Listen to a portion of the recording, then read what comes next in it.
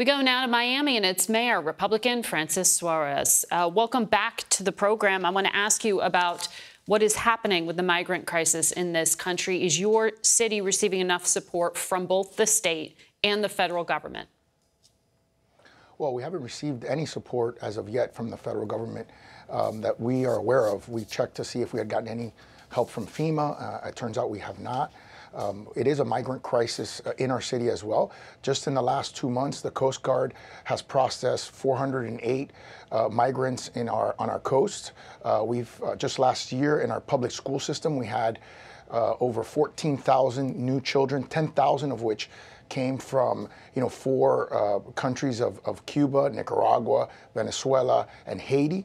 And that's the equivalent of 5 new 2,000 student schools. I mean, that's a tremendous burden on our system. And I'm actually quite proud of Mayor Adams from New York for standing up and talking about how this is impacting the city of New York. I mean, he has to focus on crime reduction, and instead, you see images of police officers helping people in the classic Roosevelt Hotel find housing. And so, these officers should be, and you'd want them to be focused on reducing crime, and instead have to deal with this migrant crisis, which, as you've said, should be a federal issue.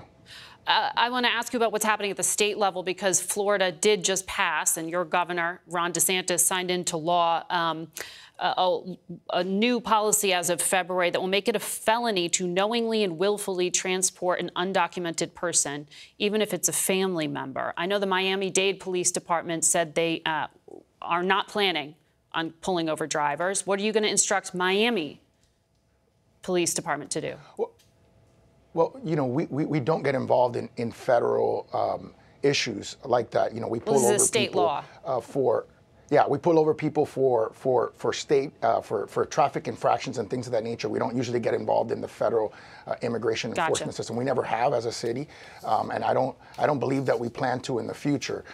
So that doesn't really apply to the city of Miami. It never has, and I think they're going to use, from what I understand, the Florida Highway Patrol, which is the state-controlled police department to enforce that law. It's also going to require businesses to verify that employees can legally work in the U.S. It's going to require hospitals to include citizenship questions on intake forms. Is there going to be an impact on your city? There's concerns about labor shortages, for example.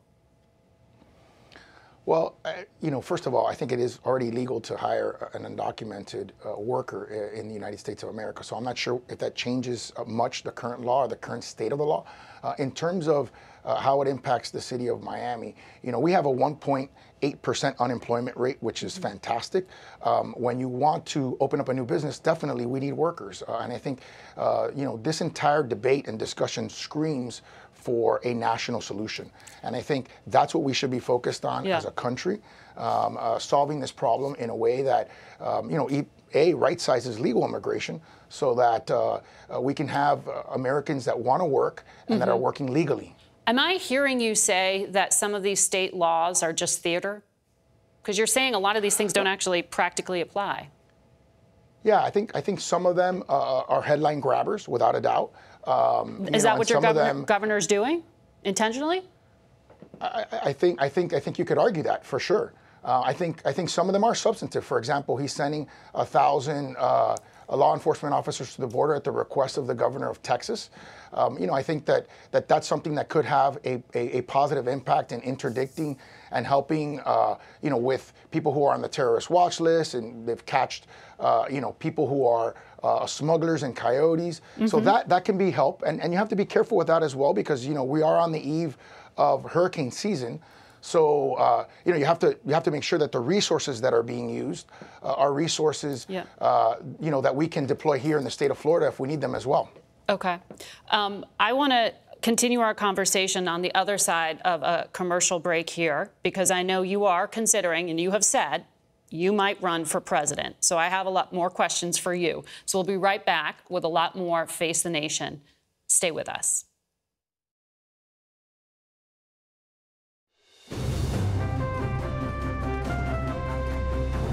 Welcome back to Face the Nation. We continue our conversation now with Miami's Mayor Francis Suarez. So, sir, when will you announce you're running for president?